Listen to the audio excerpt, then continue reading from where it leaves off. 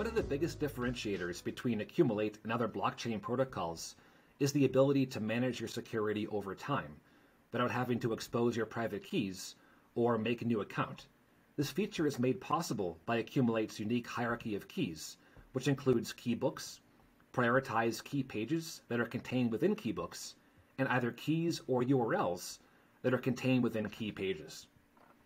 When you first create an ADI, you can specify any number of keybooks that belong to your account. These can be normal keybooks that give the account holder the freedom to do anything within their account, or assign external keybooks belonging to other ADIs with freedom to do similar things. You can also specify a manager keybook that is more suited for automation and only has the ability to accept or reject transactions initiated by the owner.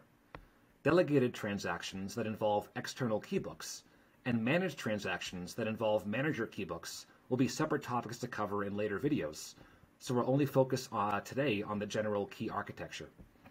So when an ADI initiates a transaction, its owner selects a key page from the relevant key book.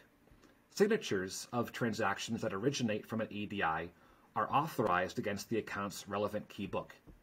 Each key page specifies M of N, where M is a number of unique authorized signatures required to approve transactions, also called a signature threshold, and N is the total number of keys on that key page. So how would this M of N authorization scheme look in real life? Well, a one of two authorization scheme means that one signature out of two possible signatures on a key page is required to approve a transaction. This could be useful for a joint bank account where the signature of either partner is enough to access the funds. A two of two authorization scheme means that both keys in the key page are required to approve a transaction. This could be applied to an automated spending control in which a computer program with access to a key will only sign for a transaction below a certain dollar amount.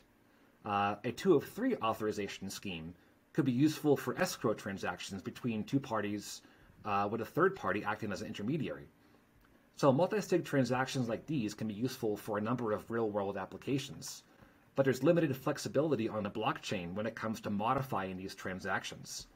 If you want to change the M of N authorization scheme, or take somebody off your multi-sig transaction if they're absent or misbehaving, or maybe add somebody else to increase your security, it can be really inconvenient and potentially unsafe to do so on a typical blockchain.